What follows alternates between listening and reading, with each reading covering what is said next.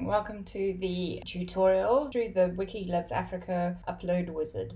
So this tutorial is just to show you what you can expect when uploading images that are part of Wiki Loves Africa, and then later on when you wish to contribute to Commons in your own time. This is the Commons landing page for Wiki Loves Africa, and you can see a whole load of very interesting information. First of all, what we're going to do is we are going to click on the Upload Now button at the top, and you will land on the information page, which will give you vital information, first of all about what Commons is, but also about your rights as the image maker and what to expect from the license, and how your image is going to be used both on Wikimedia projects but also further on because of the license that you're assigning it now. Then you can select the media to upload, and I've done this test image here for upload. This image is now uploaded and we press continue. Just check that it is tagging the work as your work. So this is where we enter all of the details that are required, and here we have the image title. The caption I'm going to enter is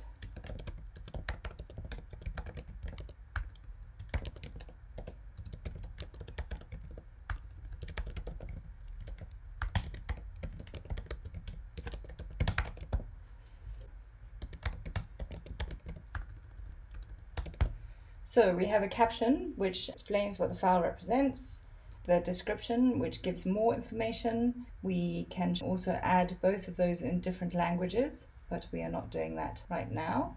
And then we have the date in which the image was either created or whether it was first published online. So we're going to just have today's date. In the categories, we can also assign different categories here. So there is an image for Jacob's Ladder. This is a sign. So there is a category that exists. You can see there's a drop down. If there isn't a drop down, then it's best maybe not to include that. Okay, then this is very important. You should select the country from which the image has come. So that's a very, very important addition in order for you to be included if your country is doing a separate prize category. And then you can also, if you know it, you can enter the location information or any other information. And then publish the file. So there's another new additional space here where you can add information that links to Wikidata items. So in this case, we could put signage, and it links to, there's a sign, so we're talking about that sign there. And then we can add, say, car. And that would link to a car, and then road.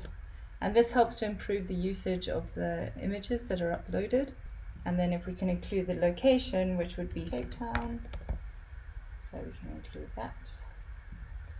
And then, so what we're going to do here is just publish data, and the data is licensed separately. You can see the information down there. And then this is the final, the image is uploaded, the information, you have released the rights. And then you have described what is on the image, and then you've added data, and now you can use it.